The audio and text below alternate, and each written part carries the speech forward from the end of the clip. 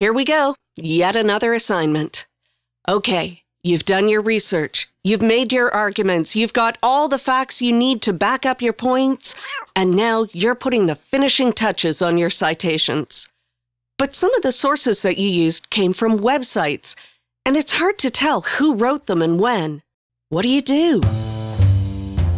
Hi, I'm Sarah, and this is Writing Rescue, a video series designed to help you write or maybe mark school papers in APA style, whether you're in university, college, or high school. So, let's talk citing. First, make sure that you've seen episode 1 of this series on the basics of citing. Now, if you're dealing with a formally published article, like a journal article or a newspaper article, it's pretty straightforward to create a citation. All you need is the name of the author or authors and the year of the publication. But when it comes to websites, things can get a little bit more complicated. That's because sometimes websites don't list the authors of their material, and sometimes they don't list a year or publication date. These can be confusing to cite. In APA style, most articles that are published on the web but are not published anywhere else are called informally published works. So let's start with some easy examples. Let's say that you found a paper online using a database or something like Google Scholar. The article has an author, it lists a journal that the article was published in, and that's not considered an informal publication because it's published within a formal journal. So for that, you just use the standard method of citing, even though you did get it from the web. But here's an example of something that's a truly informal publication because it isn't published anywhere else.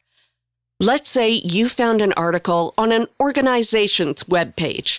It clearly states that the article was written by a particular author or authors, and there's a date. Great. Use the author's name and the year just as you would for any other citation.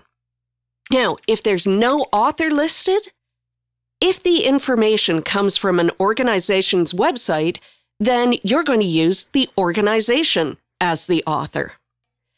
If there's no author and no clear organization, then in place of the author's name, what you're going to do is use just the first few words of the article's title. If the article is entitled Attention to Detail and a Good Highlighter, Success Stories from Students Who Cited Properly in Their Papers, then you'd create your citation like this. Now, note that you don't want to use the full title because that would take up way too much space on your page and it would really interrupt the flow of your writing.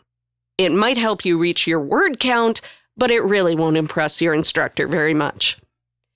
If you're using a signal phrase, make sure that you explain that you're talking about an article or a web page in your signal phrase. Now, when you go to create your reference page, you have to make sure that you use the same information in place of the author. So if you use the article title in the citation, use the full article title in the reference. Sometimes web pages will have no clear author, but they will say that they were reviewed by someone. But a reviewer isn't an author, so you have to use the organization's name if there is one, or you use the title of the article. Now, what if you can't find a date? Websites will often not have a date. Some of them will have a copyright date that gives a range of years, but this isn't a date of publication. You're never going to have a range of years in a citation. So if there really, truly isn't a date to be found, you actually get to do something easy. No, you can't just leave the date off because that would look like you made a mistake. Instead, you get to use N.D. Want to guess what that stands for? Yep, you got it. No date. You can use N.D. just as you would a year in any other citation. And when you create your references, you get to do the same thing. Wherever you'd put in the date, you just put in N.D. Now, note that when there's no author, you can't just put in N.A. meaning no author. That's not allowed. If you had lots of references with no author and no date, the reader really wouldn't be able to tell which article your information came from. Now, that leads me to one more thing for you to think about. If you're relying on a web page with no author that's not associated with a clear organization, you have to ask yourself whether this is really a reliable source for you to use in your paper. Ask yourself whether you can find the information somewhere else. So that's it. That's how to cite from a web page, whether there is an author or not. There are lots of other things that you need to know about citing, so be sure to check out our other episodes for information on citing different types of materials. Thanks for watching Writing Rescue, and good luck with that paper.